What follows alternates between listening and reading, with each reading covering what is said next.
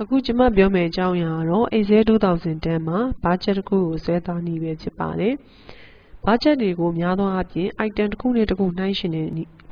ပြီးပြတဲ့နေရာတွေမှာအသုံးပြုပါတယ်။ယခုဆွဲပြမယ့် budget ကလေးကတော့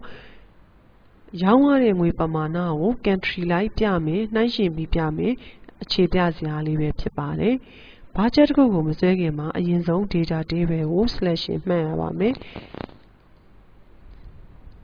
data table ကို selection မှတ်ပြီးရင်တော့ insert မှာ click တစ်ချက်နှိပ်ပါ။ပြီးရင် chart bar မှာ 2D bar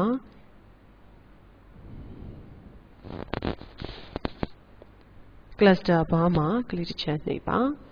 click ချက်နှိပ်ပြီးရင်တော့ဖြင့် bar ချက်လေးတစ်ခုအလိုလျောက်ထွက်လာတာကိုတွေ့ရပါလိမ့်မယ်။ကျမတို့ညာဘက်ဘေးမှာပေါ်နေတဲ့ legend ကိုအကယ်၍မလိုအပ်ဘူးလို့ထင်လို့ရှိရင် legend မှာ click ချက်နှိပ်ပြီး keyboard ကနေ delete key နဲ့ဖြတ်လိုက်လို့ရပါတယ်။ပေါ်နေတဲ့အပြာရောင်ဘားလေးတွေမှာကျမတို့ကအကယ်၍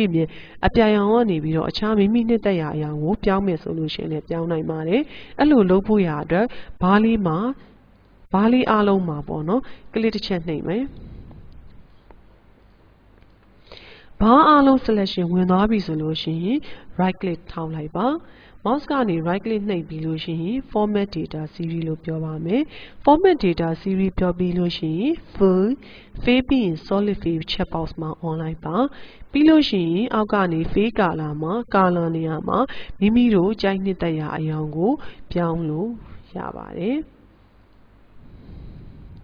ကြိုက်နှစ်သက်ရာအရာကိုပြောင်းပြီးပြီဆိုလို့ရှိရင်တော့ close နဲ့ပြန်ထွက်လိုက်ပါ။အဲ့ဒါလုပ်ပြီးရင်တော့ဖြစ်ရင်ကျမတို့က horizontal axis မှာပြသထားတဲ့ကဏန်းတွေမှာကျမတို့က number တွေကိုကျမတို့ 1000 အရေအတွက်နဲ့ပဲပြချင်ပါတယ်။အဲ့ဒါဆိုလို့ရှိရင်တော့ဖြင့်ကျမတို့ကအရင်ဆုံး horizontal axis ကို select မှတ်ပေးပါ။ပြီးရင် mouse ကနေပြီးတော့ right click နှိပ်ပါ။နှိပ်ပြီးလို့ရှိရင်ကျမတို့ format axis မှာ click တစ်ချက်နှိပ်ပေးပါ။ format axis မှာ click ချက်နှိပ်ပြီးရင် format axis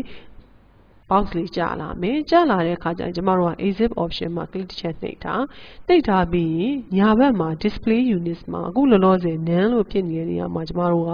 none နေရာမှာ 1000 ကိုရွေးပေးပါ။အဲ့ဒါဆိုလို့ရှိရင်horizontal axis bar မှာပြနေတဲ့ number တွေက 1000 အရေအတွက်ဖြစ်သွားပြီးတော့ဘေးနားမှာလည်း 1000 ဆိုတဲ့ sign လေးတွေ့ရမှာဖြစ်ပါတယ်။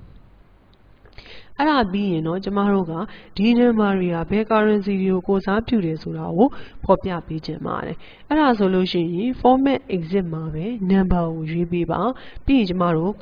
currency ကိုရွေးပေးပါ။ currency ရဲ့ဘေးရဲ့ drop down မှာကျမတို့ sample drop down ရှိပါတယ်။ sample drop down ကနေပြီးကျမတို့နှစ်သက်ရာ currency ကိုကျမတို့ရွေးပေးလို့ရပါတယ်။ကျမကတော့ဒေါ်လာဆိုင်ကိုရွေးမှာဖြစ်ပါတယ်။ရွေးပြီးရင်တော့ close နဲ့ထွက်လို့ရပါပြီ။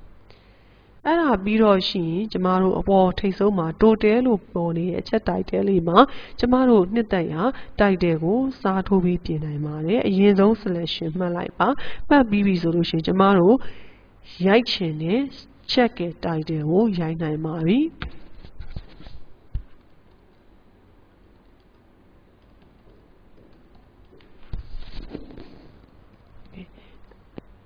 အခုလိုလှုပ်ဆောင်ပြီးရင်တော့ဖြင့်ကျမတို့ရဲ့ဘားချက်တစ်ခုဆွဲနေတဲ့ပုံစံပြီးဆုံးသွားပြီဖြစ်ပါတယ်။